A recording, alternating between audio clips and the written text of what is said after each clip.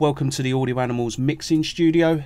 Now, if you are a Pro Tools user, you will have at some point or another experienced the issue that you cannot get VSTs to work in Pro Tools.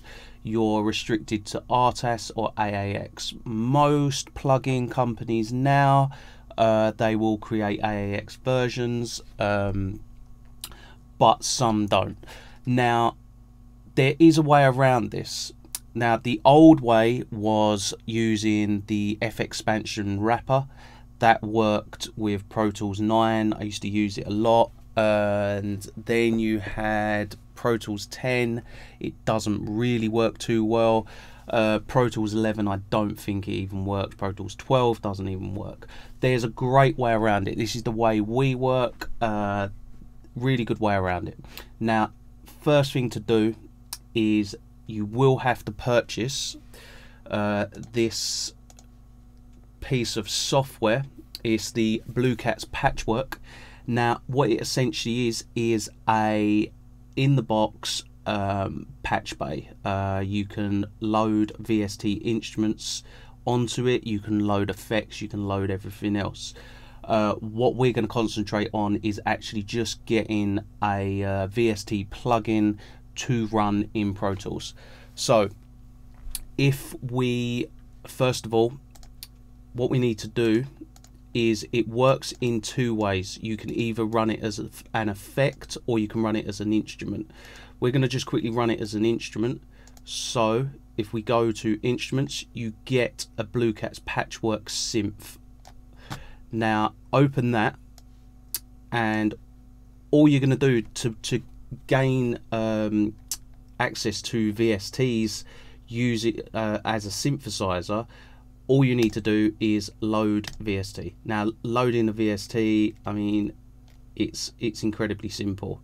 Let's go to my sample library, and so in my sample library, I'm just going to open any VST. Let's just open this one. Now, by opening that is a VST, which can now be opened and used within Pro Tools. So if we just open now and throw some notes in, and now the VST will actually work exactly as the original VST does work, using Cubase, using any other VST host. So what this Patchworks VST is, it's essentially a AAX and RTAS program that will load as an instrument. Then using that program, you can then load your VSTs. You can then add any sort of effects. So say I mean, these are all RTAS, these are all AAX as well. But say for instance, you wanted, say, just I'll do one of these. Just add an EQ into it. You can then, that is a VST that is now loading, and then you can set up your chains within the program. That's another video. This is all just about getting the initial VST to actually run.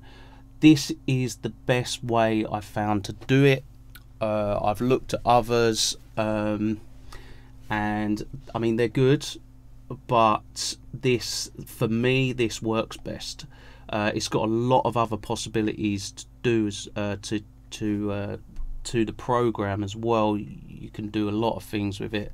Best to watch the videos from Blue Cat for that. Yeah, hopefully, if you are struggling with the issue of getting VSTs to work in Pro Tools, this is going to solve it. It solved it for me. It'll probably solve it for you. In the article we've written, which can be found in the description below, there's a 10% off coupon code in that, so if you do go and buy it, jump over there, grab the coupon code. All the links are in there, and yeah, enjoy.